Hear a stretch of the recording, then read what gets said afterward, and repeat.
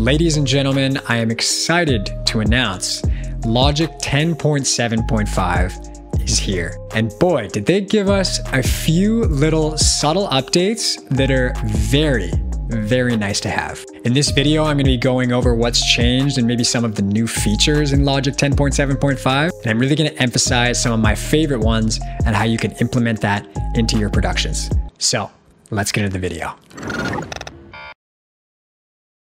Welcome to Logic 10.7.5, and in my opinion, it's one of the better updates that we've had since the big overhaul of Logic 10.5. So let's jump into some of the new features and some of the upgrades that Logic gave us with this update. Number one, and this one is probably a small one for a lot of people, but for me personally, this one really hits close to home because it's something that has frustrated me for years when I've been using Logic Pro. And that is the ability to preview samples that are 32-bit format within the Logic Pro sample browser. So many of us have downloaded drum kits, sound packs, or loop kits that are not 24-bit like Logic was before. And it was hard for us to preview the samples in order for us to drag them into our project. That doesn't happen anymore. We can now preview the samples from within Logic Pro. This is a really small feature that they've given in this update, but in my opinion, it's one of the better ones. This feature actually hits close to home for me because about 2 weeks ago, I put out this video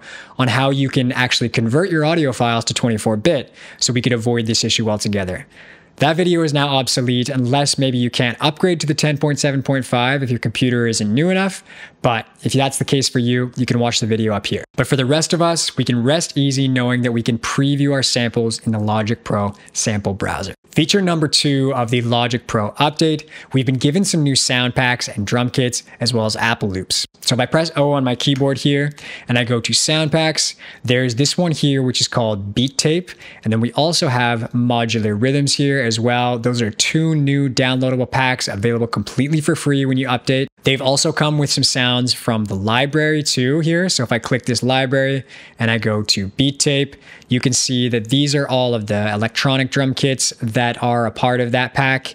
And then the same goes with modular rhythms. There's lots of cool sounds in there, so definitely make sure to go and explore those new drum kits and those new sounds. And the next feature that I want to talk about is the gain tool. This is a tool that is so useful and so simple, and I'm so happy that they added it into Logic Pro. As you can see here, we have these 2 loops that I just dragged in from the Beat Tape sound pack. Typically, if we wanted to increase or reduce the gain on this, we would have to go over here to the region menu. There's this little gain section where we can either increase it or decrease it. If we go up here to our cursor tool, you can see here that we have gain tool at the bottom. So I can click that, and now when I hover over the audio regions here, I can simply drag up or down the gain, and it's going to change of the audio file. Now take note that when I do this as well, it does it in the region inspector over here too. And it's just such a useful tool for when you're building your tracks and you need to get things to fit together with a quick mix or you're doing some gain staging. This is such a great tool. Also, a tip for this, I recommend always using the hotkey T when you're choosing your tools. Now, I've set the gain tool here to G because I never use the glue tool.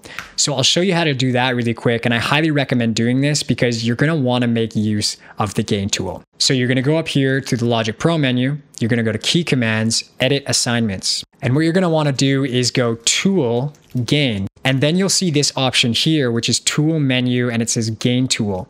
And then I've labeled it as G. On yours, if you haven't done this, you'll have the glue tool be labeled as G.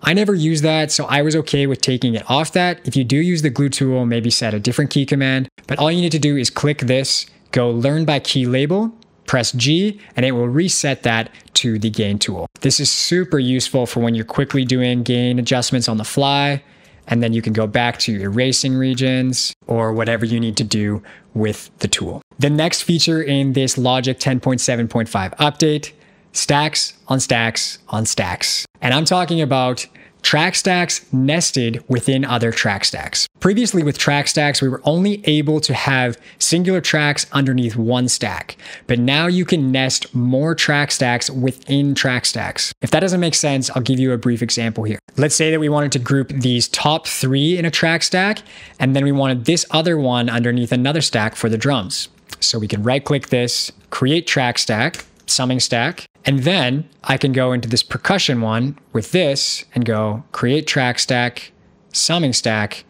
And now we have sum one, which we created with all these three, underneath this other summing stack, which includes the $bin gem percussion. This makes it a lot easier for grouping drums or instrumentals or vocals or anything really throughout Logic and keeping it all nice and organized with different outputs for different instruments. I think it's an excellent feature and it's a really nice addition to this update. The next feature that I want to talk about is that MIDI plugins and effects can now be recorded and you'll actually get the raw MIDI data from that. I really like this feature of the update. It's going to make it so much easier for doing things like arpeggios or different chords that you're not necessarily playing yourself, and you want to layer it with different instruments. I'm going to just grab a Yamaha grand piano. Now, if we go here to the MIDI effects section, and I do chord trigger, we can do different chord triggers by simply pressing single keys with this MIDI effect. This is an excellent feature you should check out if you don't know. Let's do major 6, 9, sharp 11. If I close this and I bring up the musical typing keyboard, we're going to play that chord on the piano simply by pressing only one of these notes. So if I press F, that's that whole chord, but I'm only pressing this note. So watch what happens when I actually record this into Logic.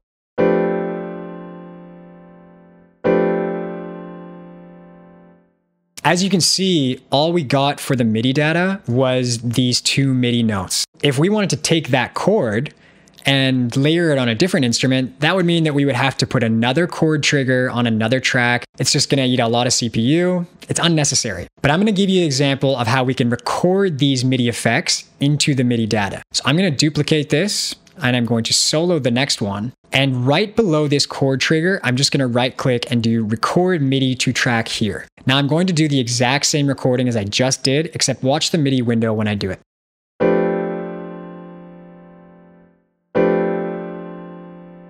As you can see, we now have the entire chord based on the chord trigger actually in the MIDI window here. If we wanted to maybe use a synth or something other than the piano and have that exact MIDI that we recorded, all we need to do is simply drag this to the next track, change the instrument, etc., etc. This is a really great feature to also use with the arpeggiator. So if I add that one there, let's do something really interesting here that I necessarily wouldn't be able to play over and over again. Let's do complex chord groove 7. Now, if I record this,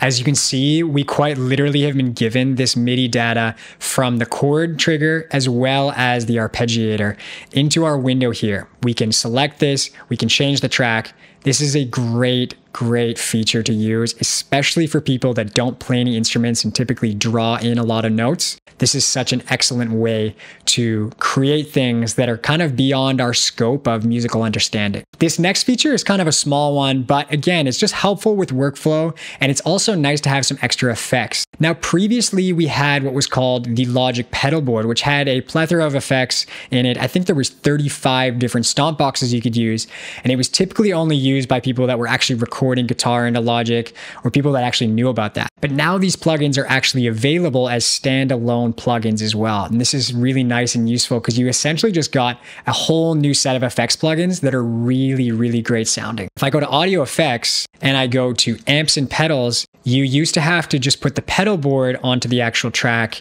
and then you could drag any of these effects onto here. So I got the Octafuzz, the Fuzz Machine, and the Happy Face Fuzz. Well, I can actually just turn off the pedal board now, and I can go directly into amps and pedals stomp boxes, and we have all of these different effects here available that were previously only available as a stomp box inside the pedal board. So again, it's just nice for you to have that flexibility to just grab a simple effect and put it onto the track. Number 7, I didn't actually know about this feature before I saw the Logic Pro release notes in general, but they've added some new presets to it in case you did know about this. This is the stereo out channel strip presets. So the official wording on the release release notes was hip hop and electronic presets. If I go to the stereo out here and I do setting, and then I go to factory, you can see all these different presets here that we can add to our stereo out to kind of give us like a rough master if we are making tracks in these genres. I don't actually know what the new ones are because I didn't know about this feature previously. These knock A, knock B, knock C, I'm assuming are going to be like hip hop,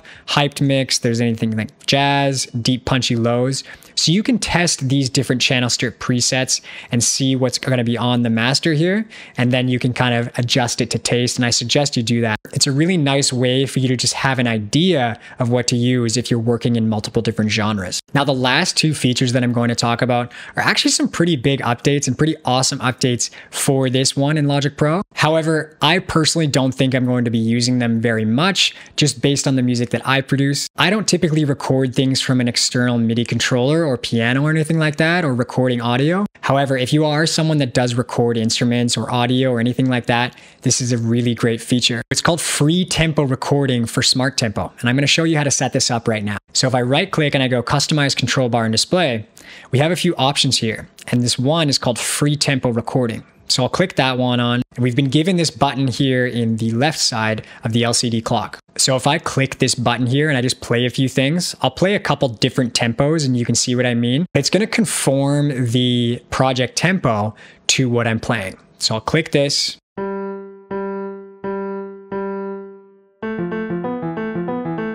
And then I'll click spacebar. And now we've been given all these different options. Now on purpose, I played terribly there, but in two different tempos. And we've been given these options for us to conform the project to those tempos. So apply region tempo to project, apply average region tempo to project. So that's going to take the two different tempos that I played and probably do the average. Apply project tempo to the region. So that's going to be the tempo that we've already set to the region. And obviously we can do don't analyze region tempo or change the project tempo if we just want to do that. Let's do this apply average region to tempo. We'll do apply. And now you can see that it's dropped down this tempo window here. So it's taken the average of what I've been playing and it's done to 93.7. So let's do the same thing again and see what the other options give us.